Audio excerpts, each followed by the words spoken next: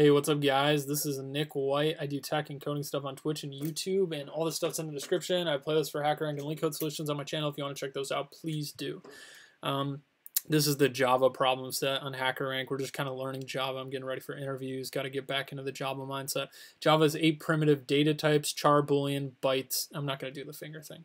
Char, boolean, bytes, short, int, long, float, and double. For this exercise, we'll work with the primitives used to hold integer values. So we're only going to work with byte, short, int, and long out of these 8 primitive data types. So these can all be used to store an integer. We're going to have 8 bytes. I am having a tough time talking. A byte is going to hold 8-bit signed integer. A short holds 16-bit signed integer. Int is 32. That's the only one that I actually knew. And a long is a 64-bit signed integer. So given an input integer, you must determine which primitive data types are capable of properly storing that input. To get you started, a portion of the solution is provided for you in the editor.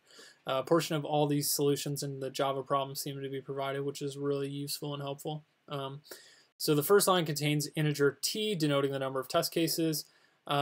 Each test case t is comprised of a single line with an integer n, which can be arbitrarily long or small. So it looks like t is number of test cases, n is going to be the value that we have to check which data type we're going to be able to store it into. So for each input variable n, an appropriate primitive data type, you must determine the given primitives are capable of storing it. And then we print star and then the name of the data type.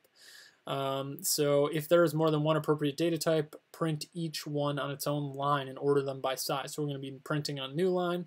If a number cannot be stored in any of the aforementioned primitives, print the line, this can't be fitted anywhere. Okay, so we might want to grab that in a second.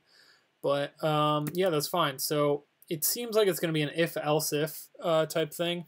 So they already do the first one for us. They check the boundaries of a byte, which is from -128 to 127. So you can actually calculate these using the information we're provided, 8-bit through 16-bit. You can actually calculate the numbers in the boundaries that we're going to need the integer to be within. So, you know, this 8 bits has these boundaries, right? 8 bits has these boundaries, and you just have to convert those from binary to decimal. What we're going to do, they actually have built-ins to do this, so I'm going to prefer to use the built-ins. I've used the built-ins a lot in a lot of problems. So we're actually going to do, well, x is greater than or equal to, and what are we working with? We're working with byte, short, int, and long.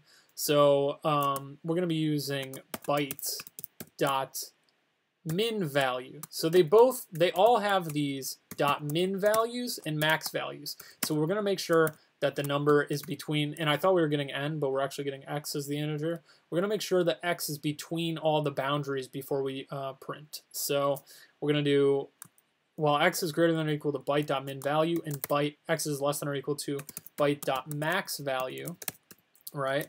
Then we're going to print out, oh, we're not doing byte, sorry, we're doing short. Sorry, I literally looked that up and I just wrote it wrong. So we're doing short here, and then we're doing int, and then we're doing long, right? So we're going to type in short, not shirt, short. A lot of typos, right? And then we're going to do int.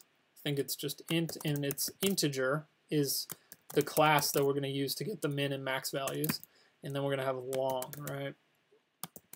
And then we'll just say long. So we can already try and print this. I might have missed a few things at the top that we'll have to go back to.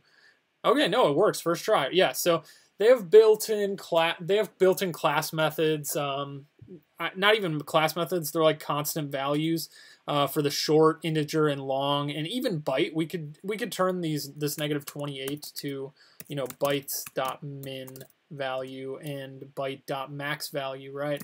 Because these represent the values. They're just constants that are built in that you can use. I don't want to memorize these values, and I don't want to calculate from decimal to binary, and I don't think a lot of people do. So you can use the built-ins. Okay, so we did min value. Sorry, that I was like, did this video just get ruined? No, it's actually max value. So yeah, just if you want to make sure something is able to be stored in a byte, integer, short, or long, you can just check if it's within the boundaries of the class of the data type and the constants min value, max value. Remember to do caps locks. So that's pretty much it. There you go. That's the problem. That was called Java Datatypes, and I'm doing all the Java ones. So if you want to keep going here, maybe you'll learn something. All right, see ya.